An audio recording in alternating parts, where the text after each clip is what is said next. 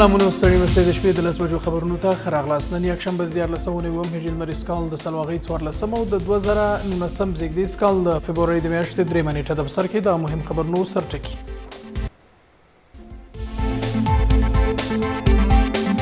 د سولې په بهیر کې د امنیتي ځواکونو د ونډې نه پام کې نیولو په صورت کې د ولسمشر غني خبرداری. په افغانستان کې نړیوالو مرستو ته د نږدې 4 میلیونه ماشومان وړتیا. د ولسمشرۍ ټاکنو د نمایندانو د اسنادو ښکاره څېړنه.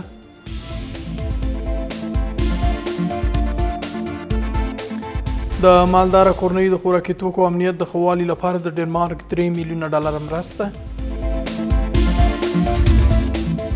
او په مصر کې د 40 مومیایي شوو جسدونو کشف کېدل. دا هم بشپړ خبرونه. هر هغه څوک چې د افغانستان د امنیتي او دفاعي ځواکونو د ګډوډولو ادعا کوي نو باید زر کاله صبر وکړي. ولسمشر غني وایي تر هغې چې د سولې په خبرو کې د هېواد د امنیتي او دفاعي ځواکونو حیاتي ونډه د افغانستان د خپلواکۍ د ساتونکو په توګه تضمین نشي که یو څاڅکی وینې په تن کې وي لنډمهاله سوله به ونه مني. له دې سره سم د افغانستان د اسلامي جمعیت د انشعابي ګوند د رهبري شورا رئیس او یو شمېر پوځي شنونکي له سولې وروسته د افغانستان د امنیتي او دفاعي ځواکونو د انحلال طرحه د پاکستان د استخباراتو پروګرام بولي. وروسته تر دې چې د طالبانو استازي شیر عباس ستانکزي وویل افغانستان کې د سولې تر ټینګښت وروسته به افغان ځواکونه له منځه لاړ شي، تېره ورځ ولسمشر غني ټینګار وکړ هغه کسان چې دا کړنه غواړي باید زر کاله صبر وکړي. اگر کسی ادعای واهی را داره که قوای امنیتی و دفاعی افغانستان پاشیده میکنه 1000 سال صبر کنه.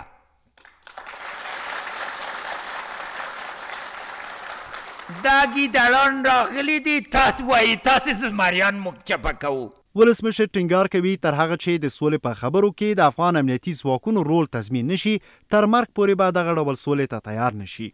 صلح که دو نقش حیاتی قوای امنیتی و دفاعی افغانستان باعث محافظین استقلال، باعث پاسداران آزادی، باعث مدافعین دموکراسی افغانستان ضمانت نداشته باشه من او صلح امضا نمیکنم. ولسمشر غنی د افغان امنیتي ځواکونو مبارزه د یوه کال یا یوې لسیزې پورې نه بولي بلکې د 100 کلونو لپاره بولي او افغان امنیتي ځواکونو ته امر کړی چې تر سولې پورې یوه ورځ هم په خپله دنده کې ناغړي ونه کړي.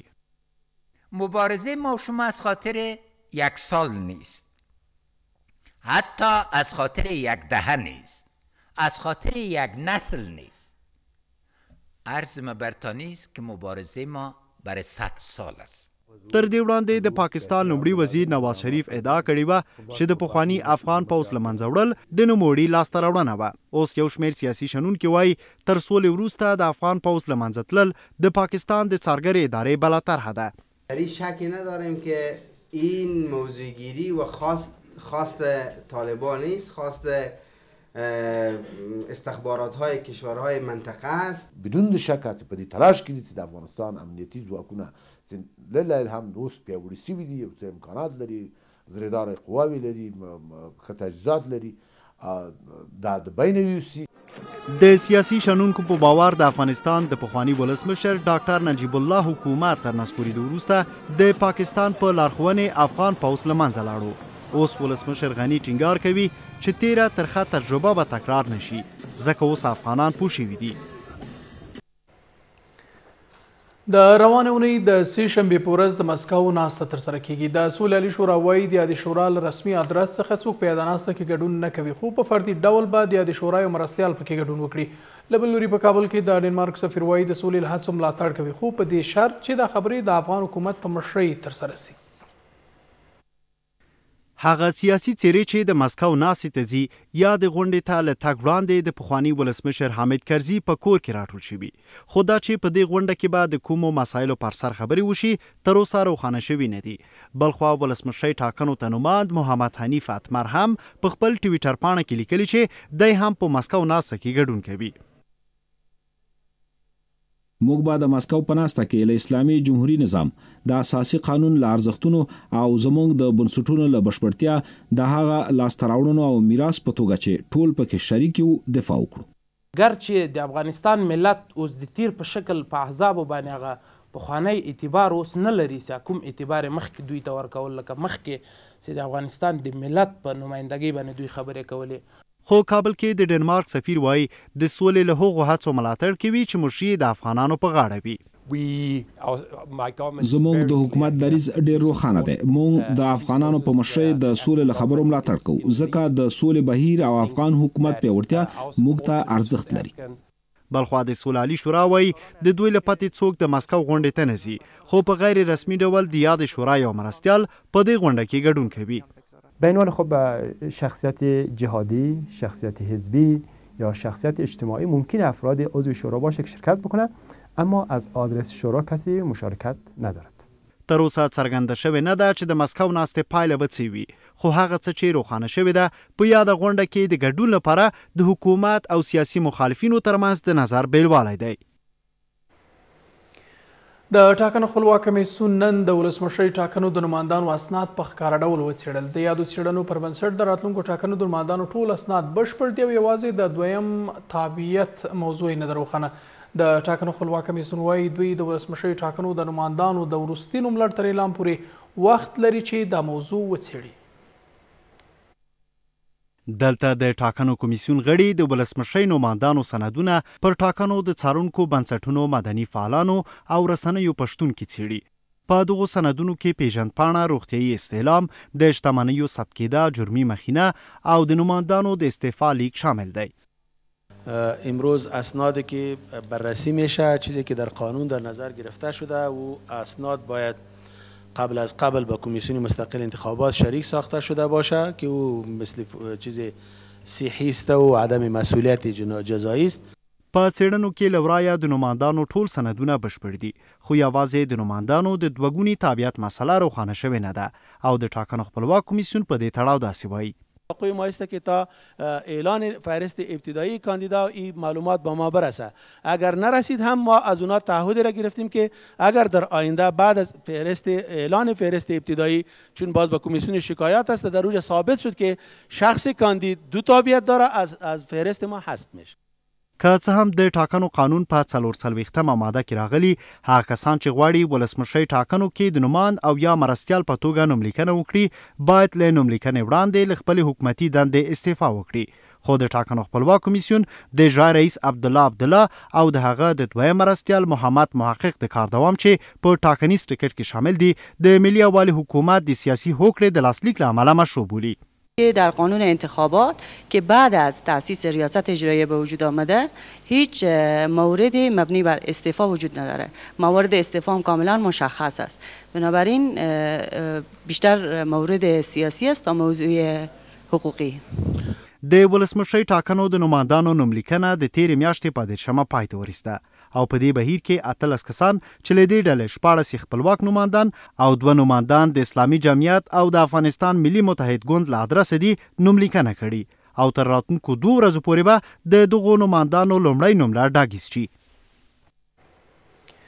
په افغانستان کې نږدې 4 میلیونه ماشومان مرستو ته اړتیا لري. د ملګرو ملتونو د ماشومانو د ملاتړ صندوق یا یونیسف د دې مطلب په څرګندولو سره وایي د یادو ماشومانو له ډلې 1500 زره تنه بیړنۍ مرستو ته اړتیا لري. په افغانستان کې د یونیسف مسؤل له نړیوالې ټولنې غواړي چې د یادو ماشومانو وضعیت ته د رسیدګۍ په موخه $50 میلیونه مرسته وکړي. یونیسف او یا له ماشومان څخه د ملګرو ملتونو د ملاتړ صندوق د هرات ولایت په یوه ناسته کې د افغان ماشومانو وضعیت د اندېښنې وړ بولي او وایي چې نږدې 4 میلیونه ماشومان په افغانستان کې مرستې ته اړتیا لري چې له دې ډلې ځینې 1500 زره تنه یې بیړنۍ مرستو اړمن دي. یونیسف وایي د نږدې 4 میلیونو اړمنو ماشومانو له ډلې ځینې نږدې 150 زره تنه یې په هرات، بادغیس، فراه او غور ولایتونو کې ژوند کوي. په ټول افغانستان کې نږدې 3.8 میلیونه اړمن ماشومان شته دي. دا هغه شمیرې دي چې موږ ترلاسه کړي. زه ډاډمن یم چې د اړمنو ماشومانو شمیر به تر دې ډیر وي. د افغانستان په لویدیځ کې هم نږدې 150 زره اړمن ماشومان شته دي. یونیسف وایي چې د ماشومان ته د رسیدګۍ په موخه $50 میلیون ته اړتیا لري او له نړیوالې ټولنې څخه د دې مقدار پیسو د مرستې غوښتنه کوي.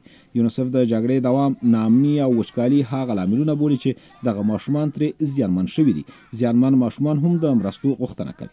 ما از ولسوالی دولینه هستیم با بدون جنگ بسیار بوده که اصلا کسی از خانه بیرون شده نمیتونست به اونجا کارم کنه میرفتن که کار کنن طالبان میگرفتن یا میزیر میکردن یا میگرفتن بنده میکردن. تقاضا داریم که برای ما بیشتر کمک کند که ما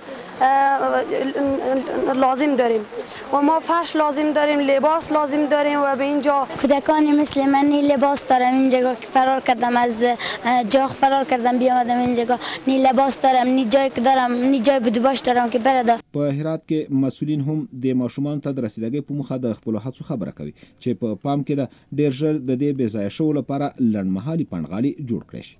اداره محلی هرات از طریق کمیته ادغام مجدد این موضوعات را بررسی کرده و مشکلات کودکان را پیدا کرده و در صدد رفع بعضی از مشکلات هست مثل بخش معارف کودکان که هستم و بخش تغذیه صحت روانی و صحت درمانی از طریق مؤسسات همکار.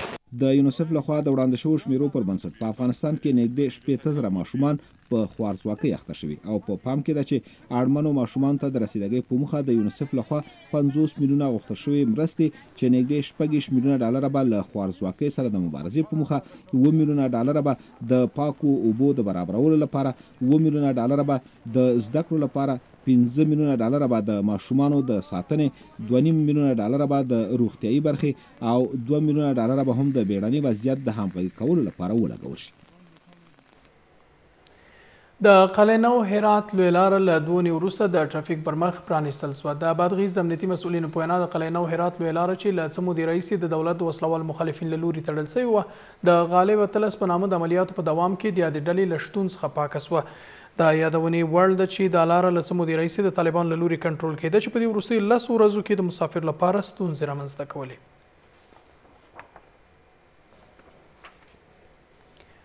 یوازې په 2013 کال کې په افغانستان کې د سرطان د ناروغۍ له امله 15,000 کسانو خپل ژوند له لاسه ورکړی.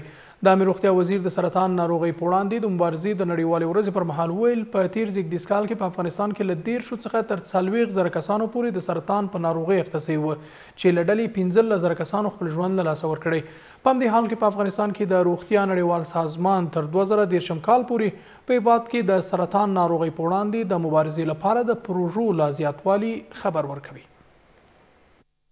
د نړۍ په کچه د مړینې دویم او ستر لامل د سرطان ناروغي ده. د عامه روغتیا وزیر د سرطان ناروغۍ سره د مبارزې د نړیوالې ورځې په لمانځ غونډه کې تر راتلونکو 10 کلونو پورې د نړۍ په کچه د دې ناروغۍ د 50% ډیروالي په اړه اندېښنه وښوده. نوموړی ټینګار کوي چې په 2013 میلادي کال کې شاوخوا 13 میلیونه تنه د سرطان په بیلابیلو ناروغیو اخته شوي دي او له دې ډلې ځینې 10 میلیونه انسانانو خپل ژوند له لاسه ورکړی دی او همدارنګه اوس مهال په ټوله نړۍ کې 44 میلیونه انسانان په دې ناروغۍ اخته شوي دي. بعد از امراض قلبی و وعایی سرطان دومین یا بزرگترین علت مرگ و میر در جهان تشکیل میده. متاسفانه در سال 2018 میلادی بیش از 18 میلیون انسان به سرطان‌های مختلف در سرتاسر دنیا مبتلا بوده و از این جمله 10 میلیونش جان خود از دست داده و در حال حاضر 44 میلیون انسان در جهان با این مرض زندگی میکنه. شاوخوا 800 مورد چې په مستقیم او غیر مستقیم ډول د سرطان ناروغي لامل ګرځي تر دې مهاله پیژندل شوي دي او په افغانستان کې د سرطان مشهور ډولونه د سینې، معدې، مرۍ او د خولې سرطان دی چې د چاپیریال ساتنې ادارې په وینا د دې ناروغۍ بهرنی لامل تر ډیره ککړه هوا او ناپاکي اوبه بلل کیږي که باعث سرطان ها میشه، بالخصوص سرطان شش. همین ذرات معلق است که در هواست و به همین ترتیب دیگه گازات هم وجود داره. ذرات سرب شما میبینید که در هوا وجود می داشته باشه.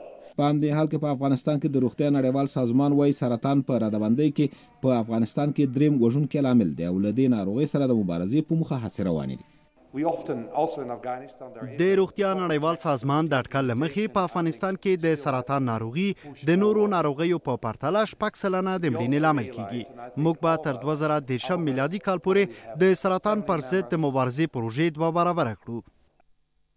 دا په داسې حال کې ده چې د عامه روغتیا وزارت د افغانستان د روغتیايي مراقبتونو د اعتبار ورکولو ملي بنسټ د روغتیايي خدماتونو د کیفیت کچې د لوړاوي په موخه د دې وزارت په چوکاټ کې چې دولتي او خصوصي برخې پکې شامل دي پرانسته وکړه او په پام کې د تر راتلونکو 2 کلونو پورې دغه بنسټ په خپل واک ډول خپل کار ته دوام ورکړي.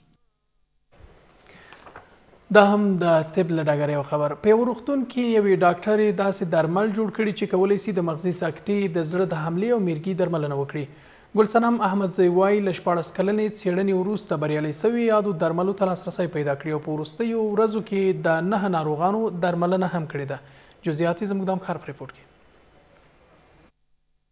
دلته راغلي څو هغه درمل له خلکو سره شریک کړي چې له مغزي سکتې د زړه سکتې او میرګۍ درملنه کوي. هغې ډاکټرې چې تر 14 کاله څېړنې وروسته دغه درمل جوړ کړي تر اوسه په دغو درملو سره یې د 9 ناروغانو درملنه کړي. یا د ډاکټر وایي دغه درمل له بوټو جوړ شوي دي.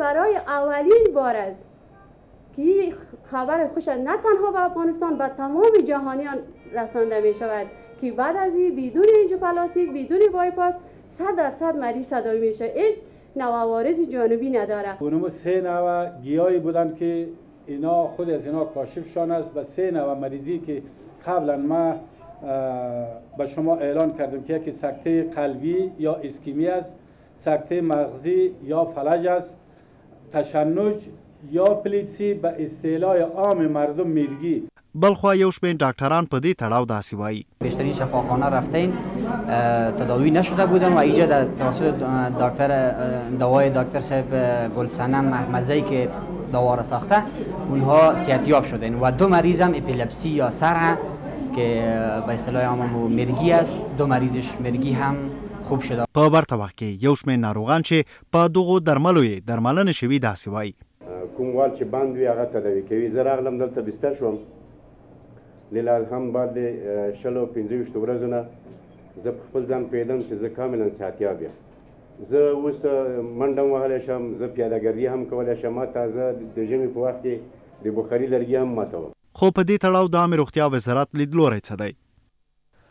دیگه یک تعداد ما بعضی وقت دیگه واقعا من افغانی که کشف کنم خب یک افتخار برای کل ما و شماست. شد خب بسیار یک گپ عالی است، اما بسیار بعید است به خاطر از اینکه نگاه ساینس وقتی که تو ادامه میشه دیگه ثبوتش زمانگیر است. د ډاکټرانو په باور مغزي سکته د زړه سکته او میرګي داسې ناروغۍ دي چې په اسانۍ سره په نړۍ کې درملنه نه کیږي. خو اوس یا د ډاکټر وایي چې په دغو درملو سره په دې ناروغۍ د اخته کسانو درملنه کیږي. او د روستي کورني خبر لپاره ورځو د باد ختیځ ته د ننګرهار کډوال ریاست د کونړ په ګډون د ننګرهار له یو شمېر نامنو ولسوالۍ امنو سیمو ته د بې ځایه سوو شاوخوا 2.5 کډوالو سره د نغدي مرستو لړۍ پیل کړه. د کډوال ریاست چارواکي وایي هرې کورنۍ ته 24,000 افغانۍ ورکوي چې پیل یې د بهسودو له ولسوالۍ څخه سوی دی. اوس هم ورځو یوې لنډې دمې ته له هغې وروسته اقتصادي خبرونه وړاندې کېږي. له موږ سره اوسئ.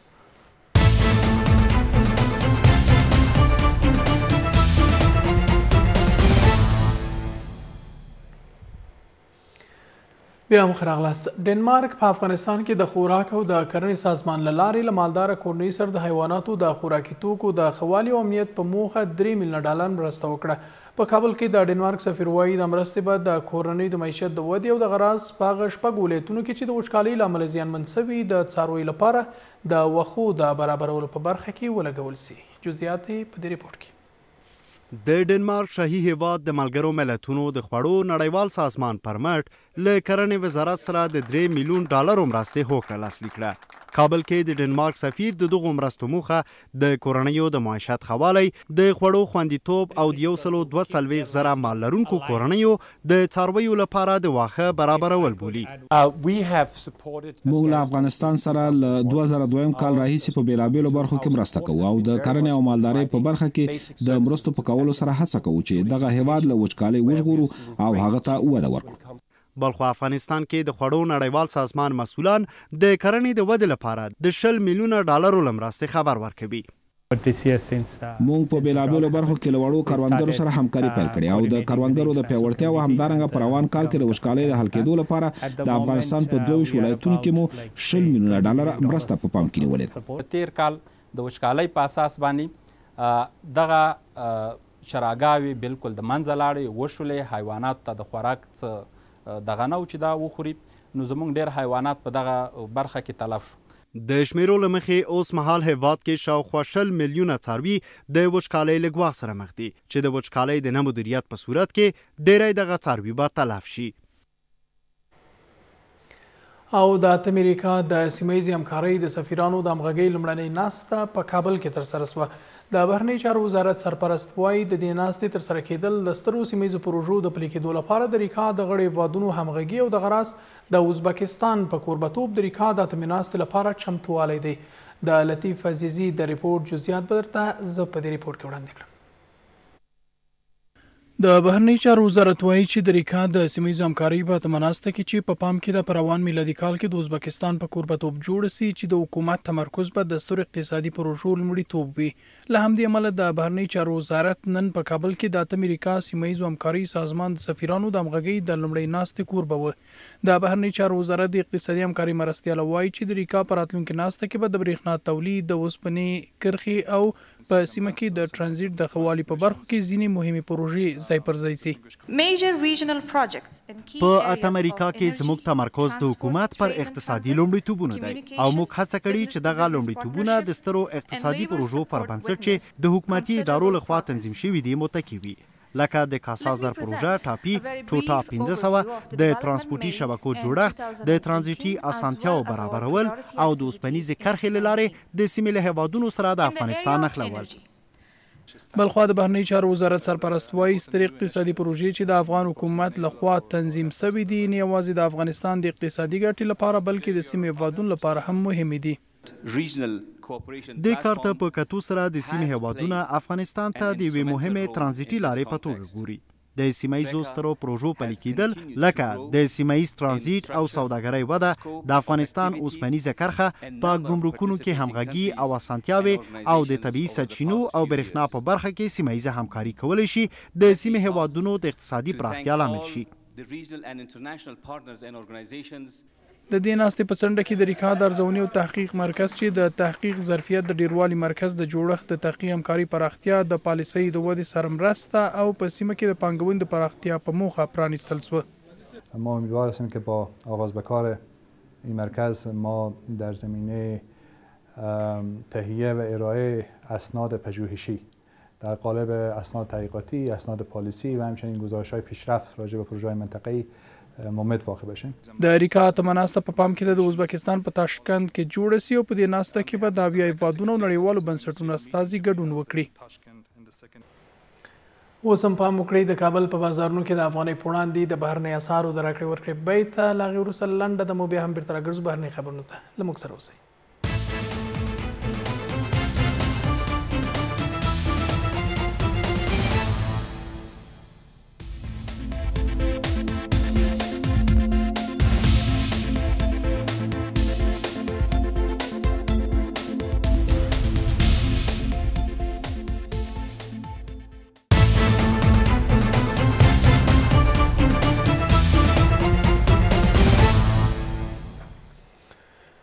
بهرنۍ خبرونو ته مو یو ځل بیا هرکلی کوم. مصري چارواکي وایي چې نږدې 40 مومیایي سوي جسدونه یې کشف کړي دي. ویل کېږي چې دا جسدونه د قاهرې په لویدیځ د مینا په صحرایي سیمه کې کشف سوي دي او کیدای سي 2000 کاله مخینه ولري.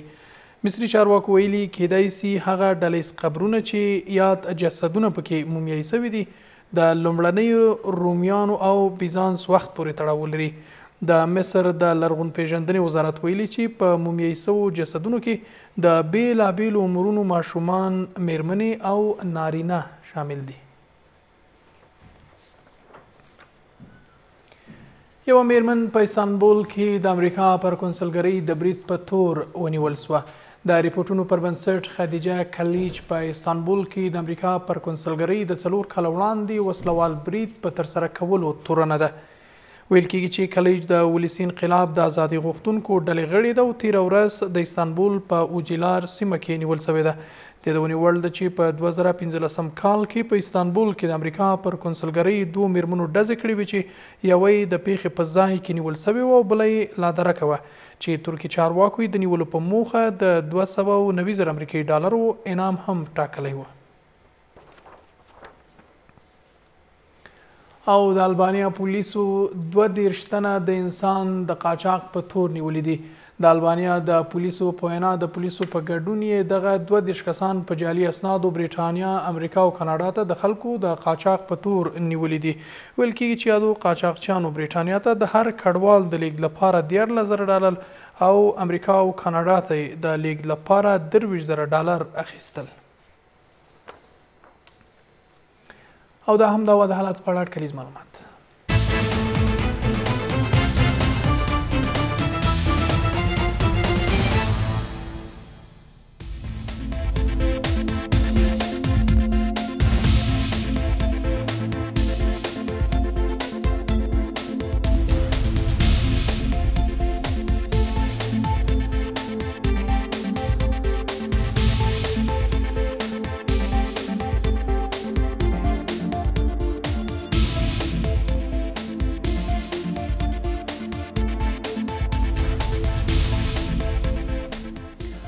او په پای کې له خپلو ټولو خبري او تخنیکي همکارانو څخه مننې زموږ د نن شپې روانه خبري ټولګه په همدې ځای پای ته ورسېده. تر بیا د الله په امان، شپه مو بخیر.